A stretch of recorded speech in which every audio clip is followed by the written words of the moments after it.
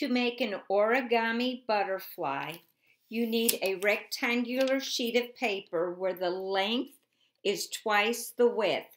Mine is 6 inches by 3 inches.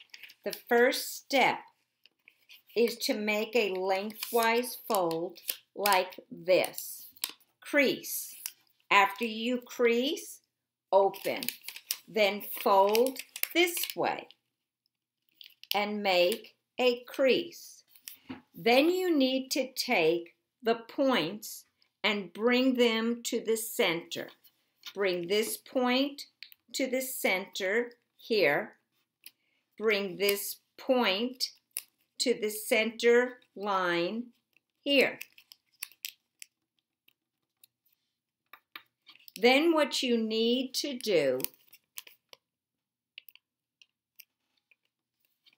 is open and then collapse on where you had your folds. On the other side, open and then collapse where you have the folds. And you'll end up with this. Then you need to rotate it. Rotate the sides so that you end up with what I call little short pants. Here's the short pants. And then you need to make a hem. Bring the bottom to the edge of the triangle. Bring the bottom to the edge of the triangle, like this. And then what you need to do is open on one side, open it up, and fold it down on the crease, like this, and then take it backwards. On this side, open it up, put it down, fold it inside on the crease, and then bring it backwards.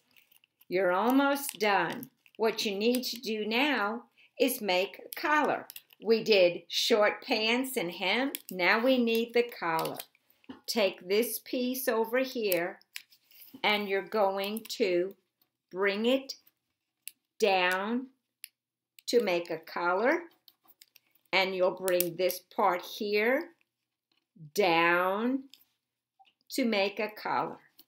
Crease it very, very well. You made a good crease here. You made a good crease here on the collar. There's not much left to do now. What you need to do is pick up the collar on one side. I made lines so that you could see where your folds are. Where your folds are, open it up here and close it inside on your folds. In other words, collapse your folds. Over here, open up here, and collapse on your folds. You'll end up with this. All you need to do then is take and lower the flap. Over here, just take and lower the flap, and you have your butterfly.